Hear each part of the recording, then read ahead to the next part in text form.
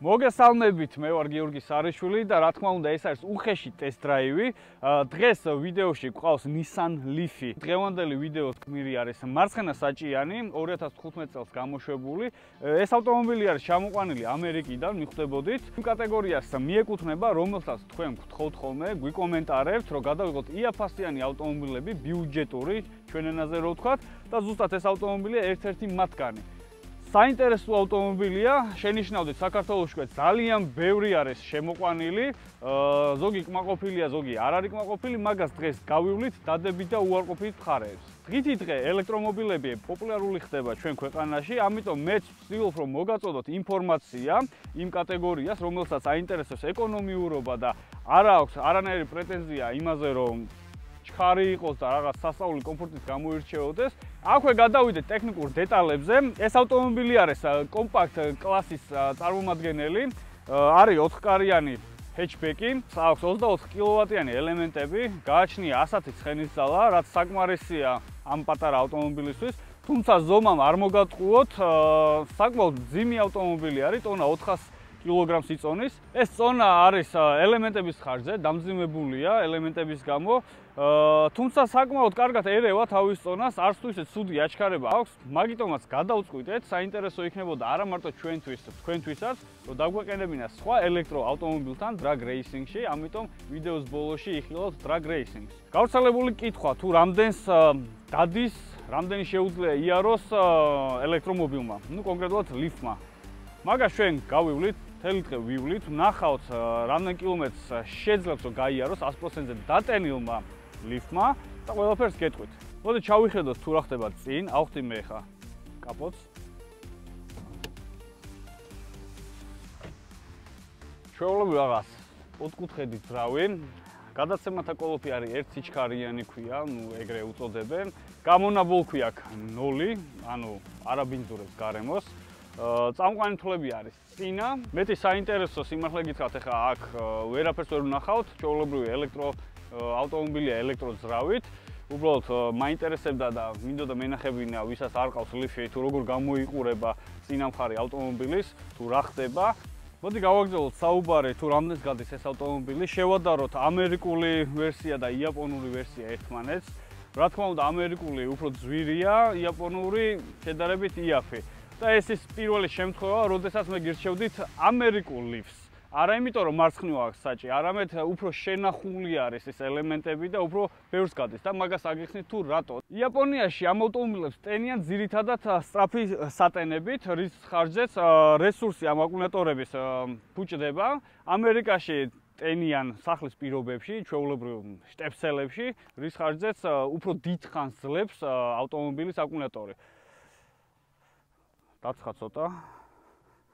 რითი იზომება Leaf-ის მდგომარეობა? პირველი, რასაც ყურადღებას ვაქცევთ, ეს არის კუბიკები, რამდენი აქვს შემორჩენილი აკუმულატორის კუბიკი და არა თუ რამდენია გარბენი. რეალურად ის კუბიკები, რაც უფრო ბევრია, უფრო შენახული აკუმულატორი და კიდე რესურსი გააჩნია იმისი, რომ თქვენ რო იყიდით, რამოდენიმე წელი რო გეყოლებათ, მოგემსახუროთ კარგად და არ გაფუჭდეს ძალიან მარტივად.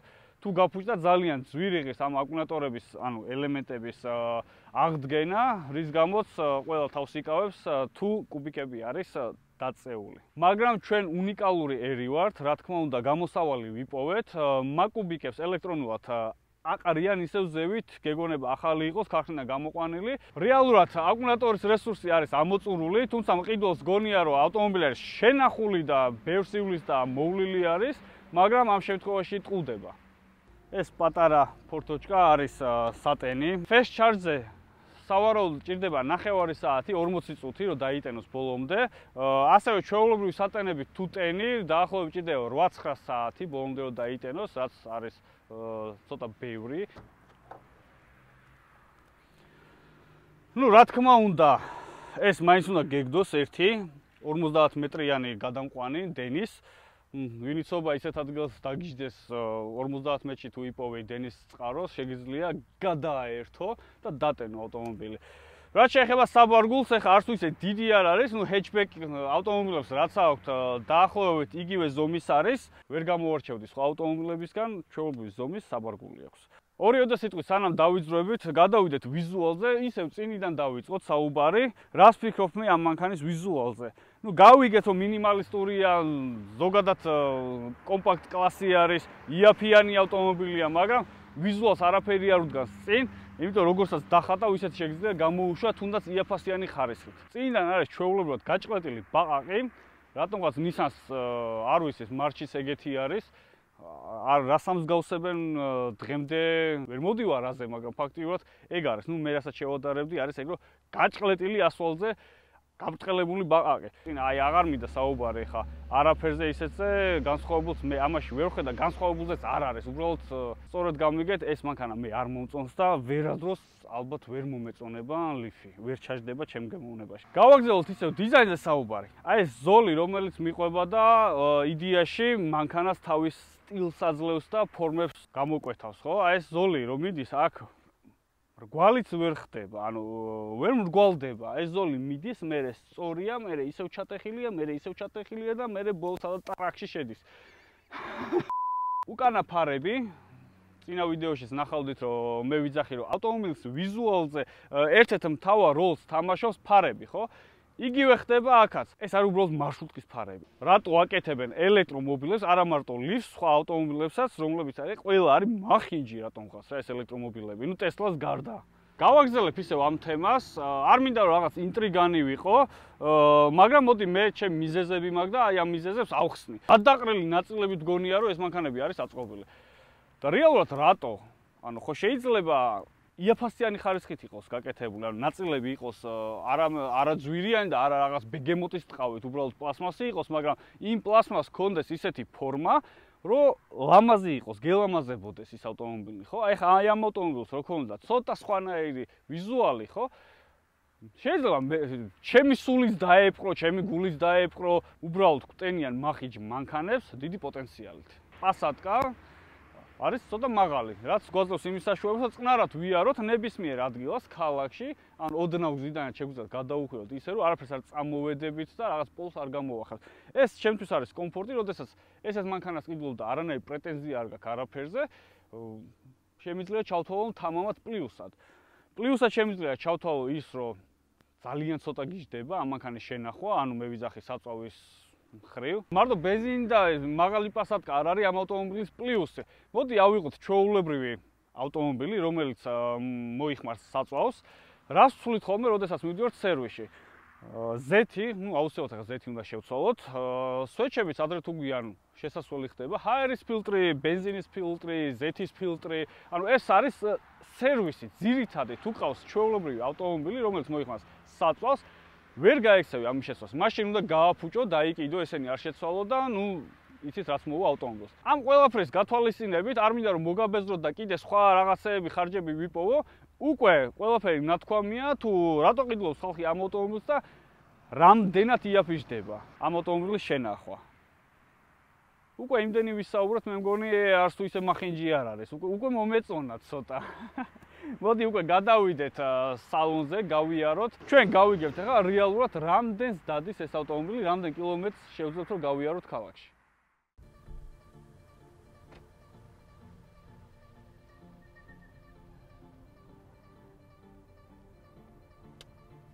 იცი ბიჭო, კონდიციონერს არ შეეხოთ, რომ დავრჩებით ქუჩაში.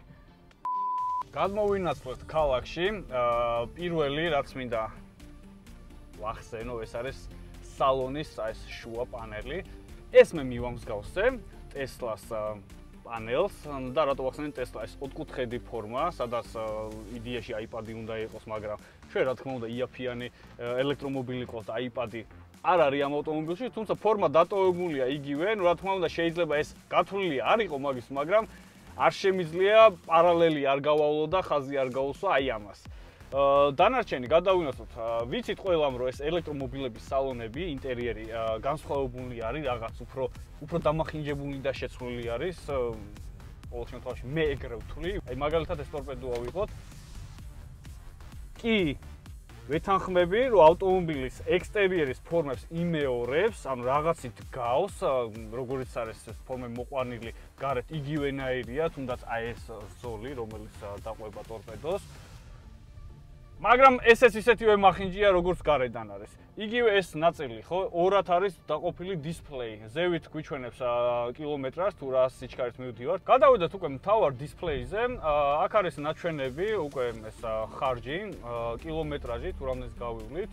ეს ბურთულები, აი მწვანე ტორმუზის დროს, როდესაც ინტერვა მწვანე ბურთულები, ეგ არის რეკუპერაცია, ანუ მაგ მომენტში იტენება ეს ელემენტები. მარცხენა მხარეს გვაქვს ელემენტების ტემპერატურა. ეხა ხედავთ თუ არის ნორმაზე, ანუ ეს არის მუშა რეჟიმი. მარჯვენა მხარეს პატარა თეთრი კუბიკები რო არის, ეს ის კუბიკებია ზუსტად, რომელსაც ვიძახდი და რომელიც ვახსენე, რომლებიც ikლებენ, ანუ ეს იმას ნიშნავს, რომ რესურსი ამოწურული აქ ელემენტებს. აქ ხედავთ რომ შევსებულია ბოლომდე, ანუ ვეჟათ არიან ჩვენი კუბიკები, ჩვენი ელემენტები. და მე მინდა რომ დავიჯერო რომ ეს მართლა ესი არის და აქაც ნაჩალიჩარი არ არის და ვიღაცა არტურჩიკამ არ აყარა თავისი კომპიუტერით ეს კუბიკები. ცოტა მინდა განვავრცო ის თემა, თუ ელემენტები რატო ფუჭდება მალე შედარებით ლიფზე და რატო არის სუსტი შედარებით სხვა მანქანებთან. ეხლა გეტყვით რატო არის. მაგალითად ავიღოთ ვოლტი, რომელთაც ჩვენ დავდივართ, მე და ჩემი ოპერატორი, მაგ მანქანით ყოველდღიურად ვიყენებთ და იმას აქვს სისტემა ცოტა სხვანაირად გაკეთებული და გეტყვით შედარებას გავაკეთებ. ანუ ამ ავტომობილის ელემენტები, აი უხეშად რო თქვა, არის პირდაპირ, აი როგორ აკრულის იქვევიდან, აი ფურთხე თუ და იატაკზე ამუარტყეს ეს ელემენტები, თითქოს ეზარებოდათ, არანაირი გაგრილება არ უყენია, არც გათბობა, არაფერი არ აქვს გაკეთებული და ეს არის ძალიან ცუდი და ეხლა გეტყვით რატო.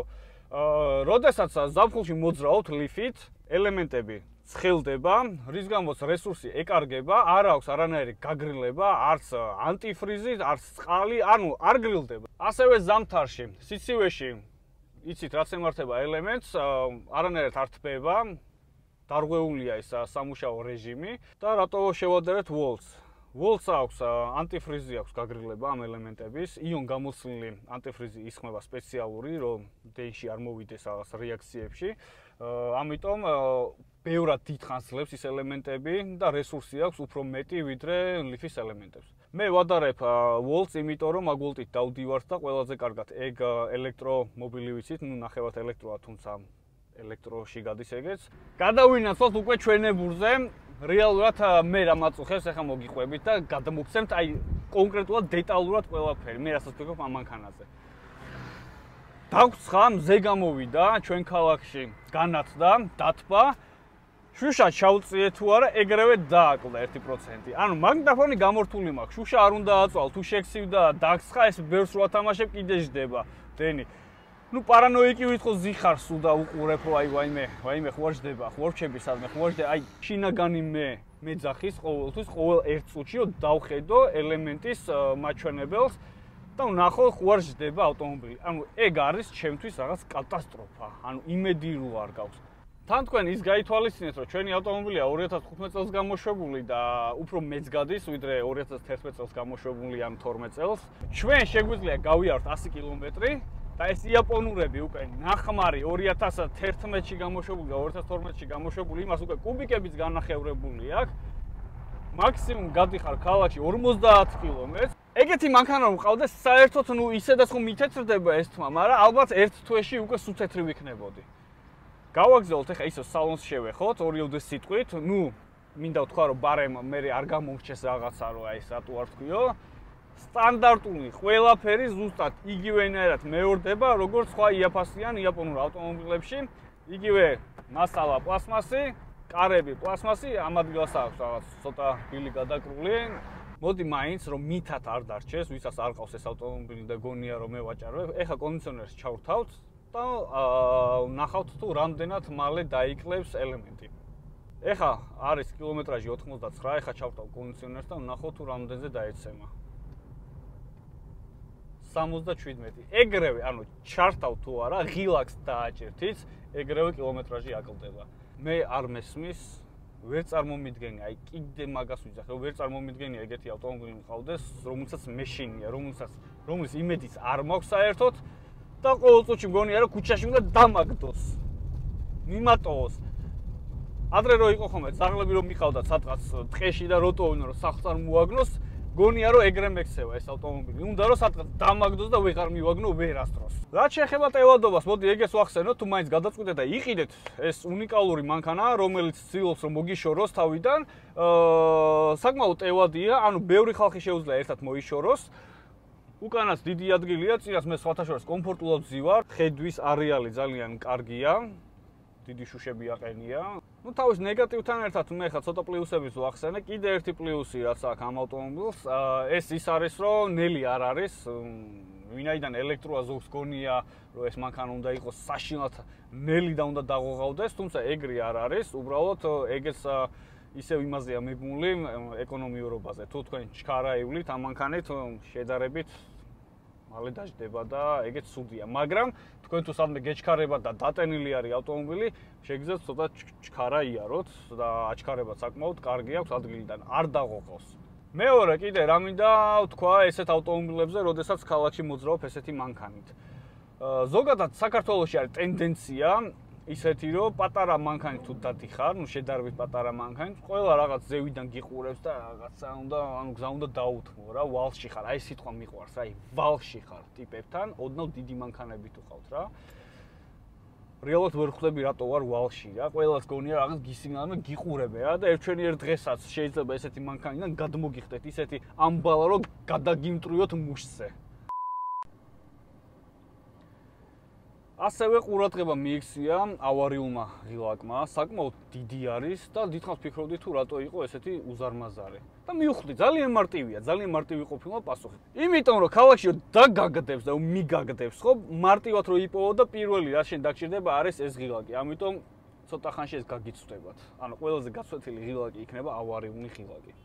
ასევე კიდე მინდა აღვნიშნო ამ მანქანაზე, რომ აქვს ეკორეჟიმი, კიდე უფრო ნელი ხდება, თუმცა ნაკლებ ელექტროენერგიას მოიხმარს და ზუსტად ის მომენტი დადგა ეხა, რაც შეგკვირდით ვიდეოს დასაწყისში, რომ დაუყენოთ, შევაჯიბროთ Chevrolet VOLT-ს.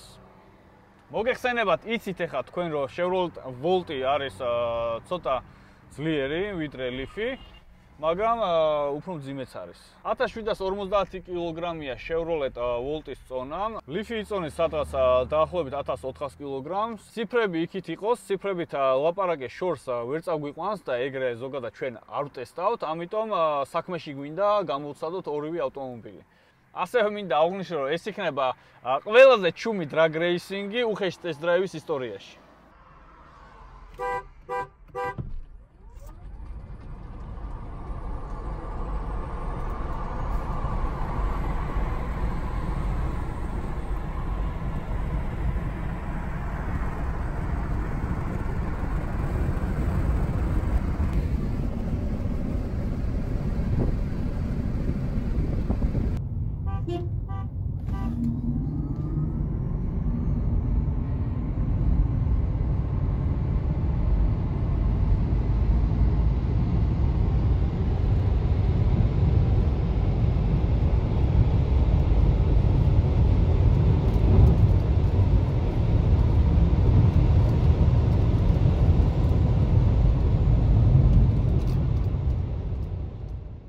მოკლედ, მივედით დასასრულისკენ.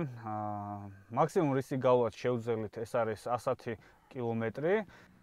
მანქანიდან რომ გადმოვდივართ, პირველი რასაც ვაკეთებთ, თიშავთ სალონში დენს, იმიტომ რომ შემთხვევით თუ სუდა დაკეტე და სადმე მეგობარს ელაპარაკები, დაგიждდება მანქანა.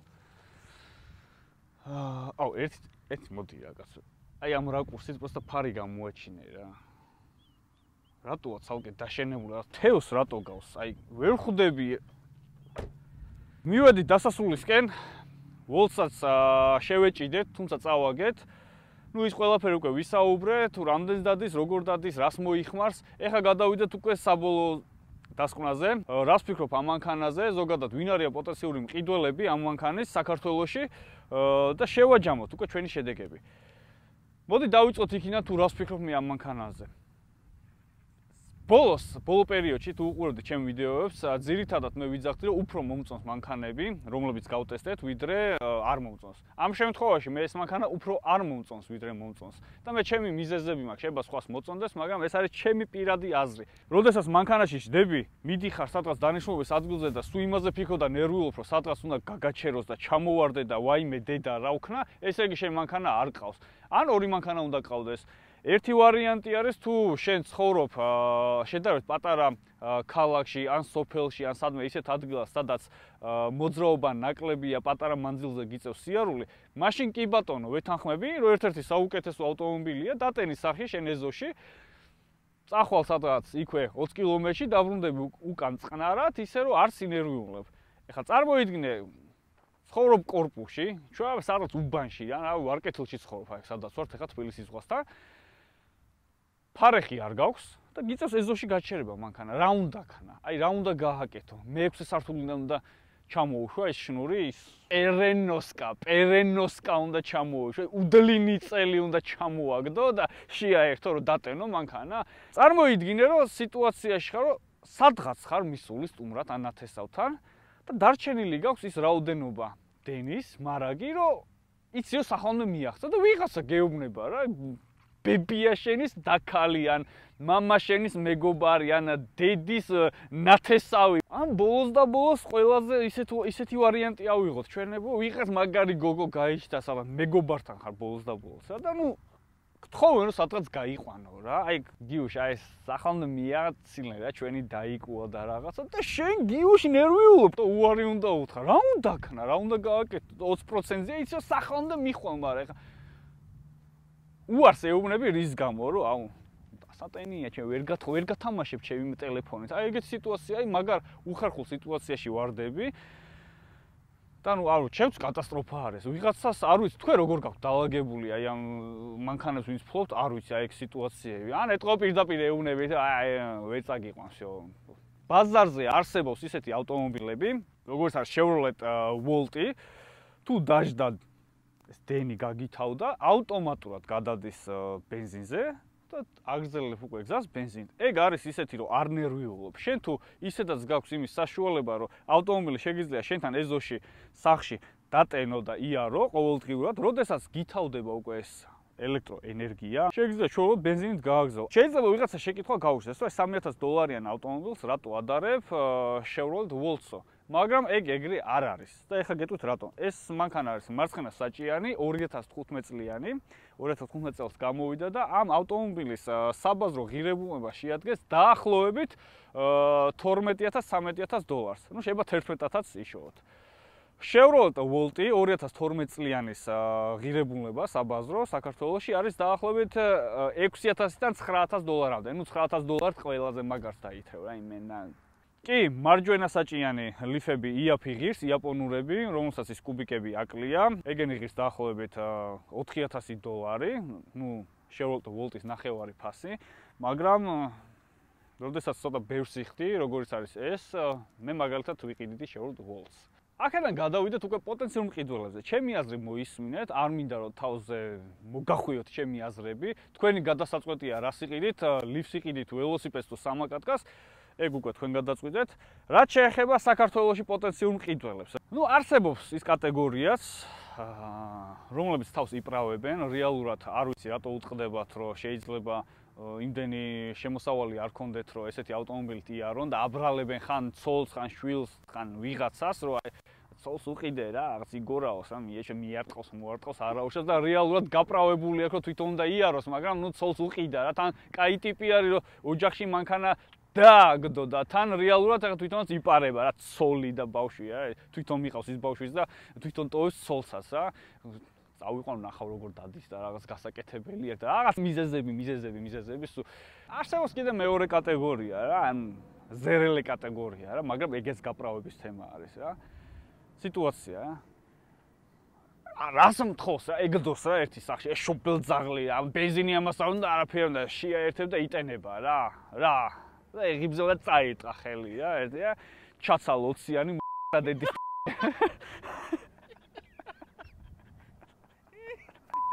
დღეისათვის მე მგონი საკმარისი იყო, ცოტა იუმორის იყო, ცოტა ინფორმაციაც იყო. მე ესეთი შთაბეჭდილება მრჩება, ვინც Leaf-ს ყიდულობს, რომ უბრალოდ შეცდომაში შევიდნენ და არ იცოდნენ თუნდაც შეუძლია ვოლტის შესახებ და სხვა ელექტროავტომობილების შესახებ.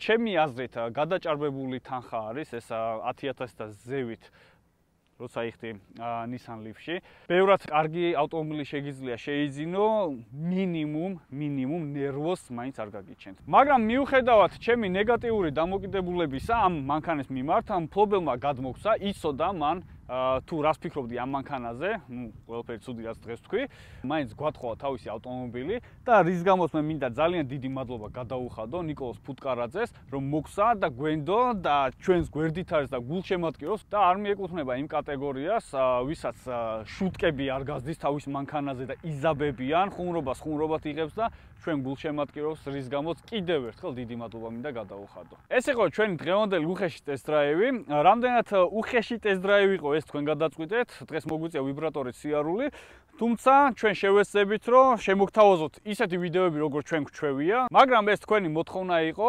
მე ვითვალისწინებ კიდევ ერთხელ თქვენ მოთხოვნებს და ყველანაირი ავტომობილი მოხვდება ჩვენ ტესტ-დრაივში. მომავალ შეხვედრამდე.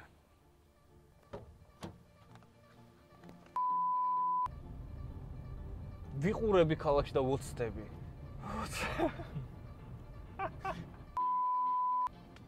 და პუტურაშკე მოგვიყენეს რამე ბოზობაში ეს ტეტრი არ დგასაც მე. ყველა ჰიბრიდი გაიფიტა რა, ეხა გაწყდა ხო ის რა ქვია, გამონაბოლქვე. ვიყურები ქალაქში და მიკვირს, უბრალოდ გაოცებული ვარ. ყველა დადის ესეთი რაღაც ბინძური ავტომობილებით, რომელსაც გამონაბოლქვი აქვს საშინელი და არ აინტერესებს ჩვენი მომავალი, ჩვენი ბავშვების, ჩვენი შვილიშვილების და ჩვენი თაობები როგორ განვითარდებიან ქვეყანაში. ახლა წარმოიდგინე, რომ აი იმ დედამობას დენი გაუთავდეს ჰაერში. აი რა უნდა გავაკეთო?